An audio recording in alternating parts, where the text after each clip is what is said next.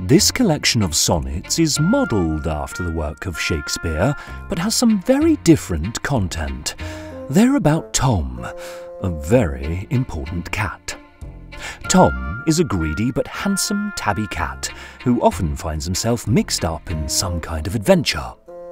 The first line of each sonnet is the first line of a Shakespeare sonnet, but then tell the story of an incident in Tom's life, often not to his credit.